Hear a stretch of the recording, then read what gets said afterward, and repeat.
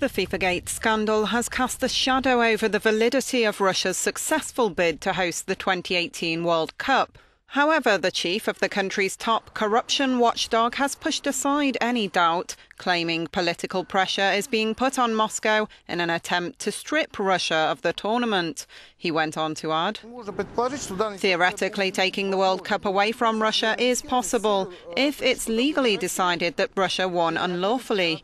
But I don't think bribery is likely at all." US and Swiss authorities have opened separate investigations into FIFA, football's world governing body. Moscow accused Washington in particular of reaching far beyond its borders.